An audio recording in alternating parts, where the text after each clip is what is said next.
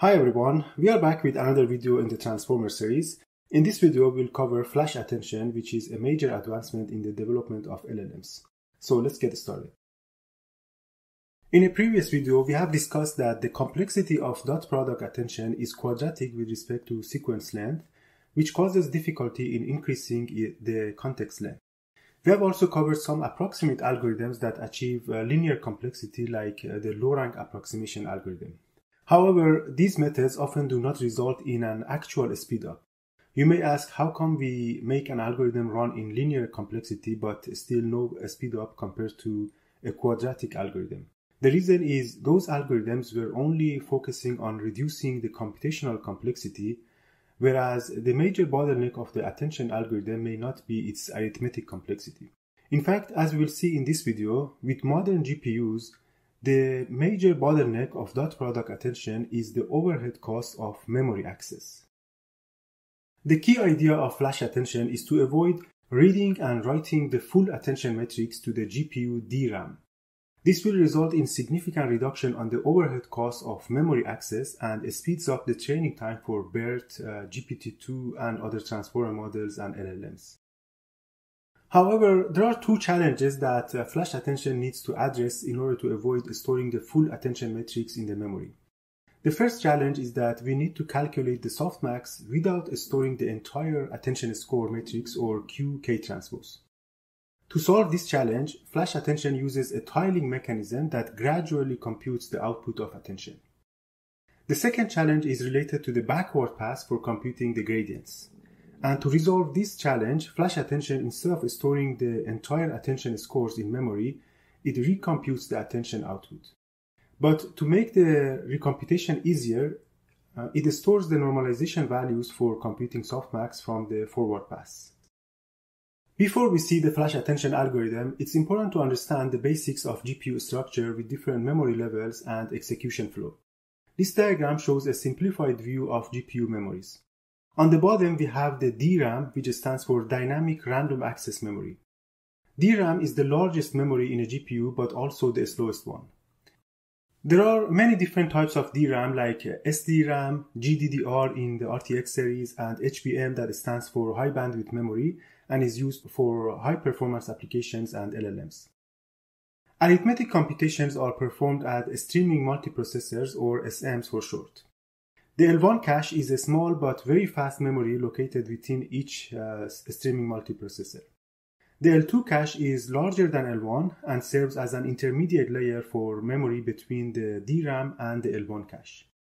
Both L1 and L2 are referred to as SRAM, or Static Random Access Memory. As an example, let's examine the A100 GPU.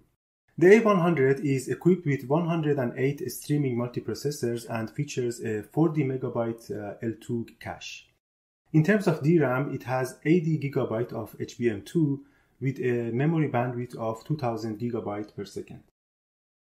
For computing a mathematical function on a vector or matrix data, we have to load chunks of data from DRAM to SRAM, and then the SMs will execute the computation with multiple threads in parallel. And once the computation is finished, the results are stored back in the DRAM. So this execution model requires accessing the DRAM twice, once for reading the data and then again for storing the results. This may not be a problem if the actual computation is heavy or at least heavier than accessing the memory, but for designing an efficient algorithm on a GPU, first we need to understand if the function that we want to calculate on a particular GPU is compute bound or memory bound. Let's assume we want to compute function y equals f of x. And as a simplification, we can say that the total time for performing the mathematical operation is tmath, and the time for all the memory accesses is tmem. And since the memory access and computation can be overlapped, the total time is a max of tmem and tmath. If tmath is greater than tmem, we say that this process is compute bound. Otherwise, it will be memory bound. Now let's look at the dot product attention and see where its bottleneck is. As we already know, for dot product attention, we multiply the matrix Q with the matrix K transpose, and Q has size n by d, and K transpose has size d by n, where n is the length of the sequence. This multiplication results in this attention score matrix with size n by n. N can be as large as the context length of the model. For example, for GPT-2, it can be as large as 1024, and that means the attention score matrix is 1024 by 1024. When we use PyTorch functions for computing the attention scores, after computation, the results will be transferred to DRAM, and this in fact is the bottleneck in computing the dot product attention. Let's look at the execution of the attention in a GPU. In the first step, Q and K are transferred from DRAM to SRAM, computing the attention score S equals QK transpose, and then the results is transferred back to the DRAM. Then in the second step, we load the matrix S to SRAM and apply the softmax, and then we transfer the results back to DRAM again for the next step. So this process requires loading and storing the large n by n matrix 3 times to get the final attention output. FlashAttention recognizes this bottleneck and tries to compute the attention output without storing these large n by n matrices. FlashAttention significantly reduces the memory access using a tiling approach that computes the output of attention partially in 2 nested for loops. Furthermore, for backward pass, it's more efficient to simply recompute the attention as long as we have stored the normalization factors of softmax for each row. First, we need to reformulate the softmax equation. Given this vector x, which could be a row of the attention score matrix, we want to compute the softmax. Applying softmax to x results in a vector where each element I is calculated as exp of xi divided by the sum of the exp of all elements. The denominator is the normalization factor. Now, if we multiply both sides and the numerator and the denominator by exp of minus m, the result will not change, so let's use the m to be the maximum value of the input vector x. This can be further simplified as shown here by merging the 2 exponential functions. Now we can reformulate softmax with 2 intermediate steps as follows. We calculate vector f of x to be e to the power of xi minus m for all elements in x, and the denominator will be the sum over vector f. With these 2 intermediate steps, we can compute softmax to be f of x divided by the normalization factor L of x. Now, the critical question is, how can we compute softmax blockwise? So imagine we have vector x, which is divided into 2 blocks, and for each block, the maximum value, the vector f, and the normalization factor L are computed. To calculate softmax for the concatenated vector x, we first compute the overall max, that is the max of m1 and m2, and then we adjust vectors f1 and f2 as well as the normalization factors according to the overall max value. Finally, softmax is calculated by the adjusted vector f of x divided by the adjusted normalization factor L of x. With that theoretical reformulation of softmax, now we are ready for FlashAttention. Given input matrices q, k, and v, FlashAttention first initializes 2 helper vectors m and l, both of size n, as well as initializing the output matrix O, since we are going to update that matrix incrementally. We make blocks of the q, k, and v matrices based on the size of SRAM.